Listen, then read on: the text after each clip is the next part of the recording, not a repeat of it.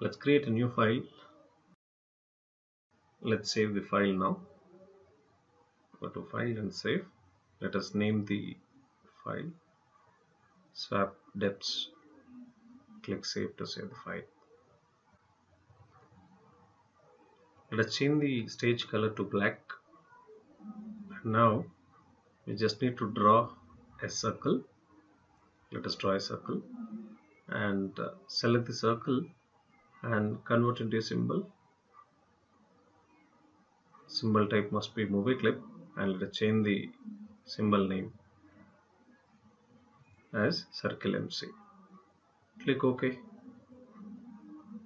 Double click on the symbol and just we want to take that one dynamic text field to display the label of the symbol.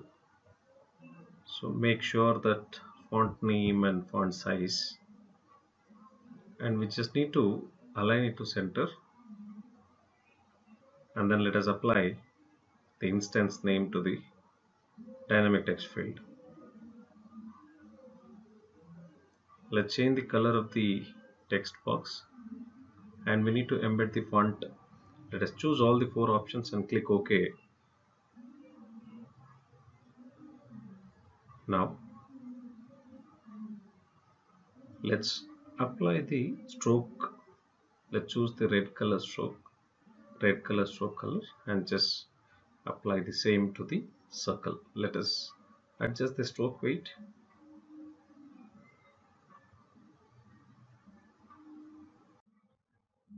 Let us go back to the stage. Let's select the symbol.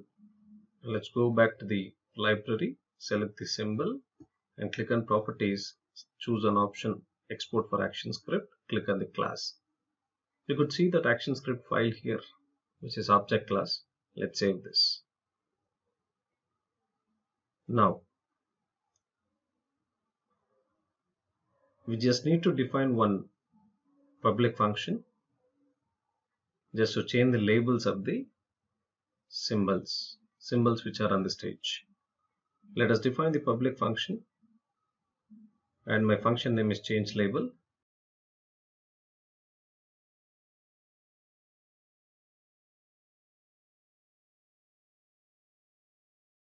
And let us define the text object name .text equal to my label.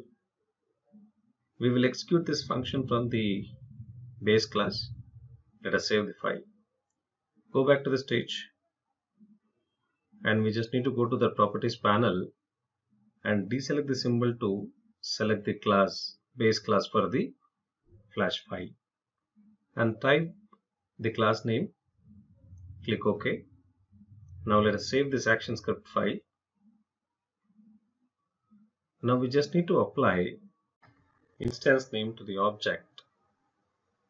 Let us go back to the base class. We just need to define the function name to change the label of the symbol. Let us specify the instance name of the symbol, and we just need to specify the function name, and inside the function name we need to put the label name. 1mc.change label of 1mc. Save and test it. We could see the title and the symbol.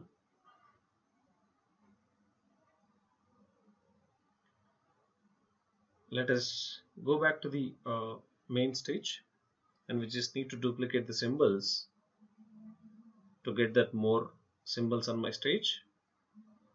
And let us change the instance name of that each object to communicate with that each symbol. Then it is possible for us to change the label of that each symbol. Let us save the file. Let us go back to the base class again and select the statement, and let us copy for 2 more times. Let us change the instance names of the objects 1mc to 2mc and 1mc to 3mc. Now we need to change the labels also. Let us make it as in 2mc, 3mc. We just need to save the file again to test it. Let us go back to the control menu and test it. We could see that all the 3 labels there, and let us overlap one up on the other. We are placed the symbols on the stage one top of another and test it. Now we could see that all the symbols one top of the other. Now let us go back to the object class. I just want to add two mouse events. So before that we are supposed to assign the mouse event class on the top.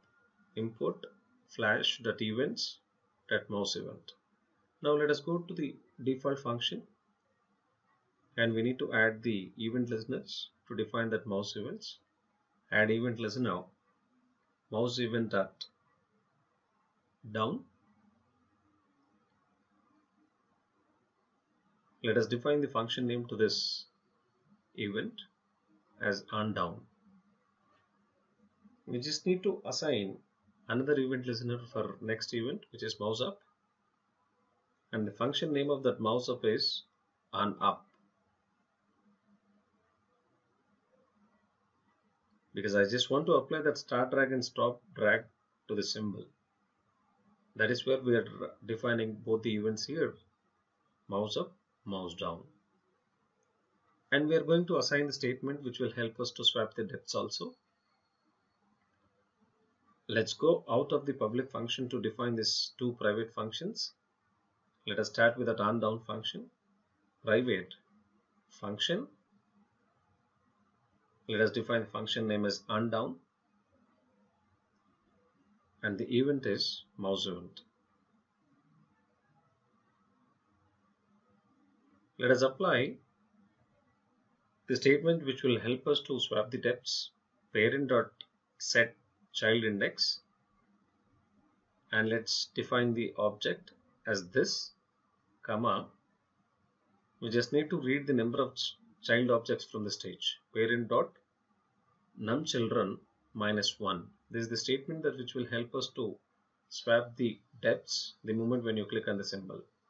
And along with the statement, let us apply that start drag also. And we need to define another private function for stop drag. Let's say that private function onUp, and then we need to apply that method which is stop drag, so that we can even move the object on the stage wherever we require.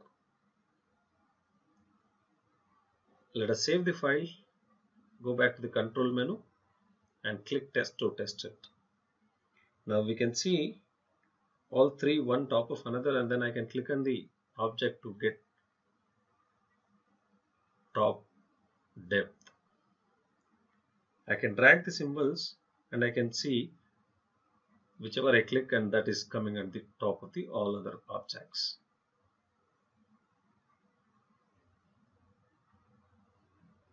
Thank you for watching. Have a great day.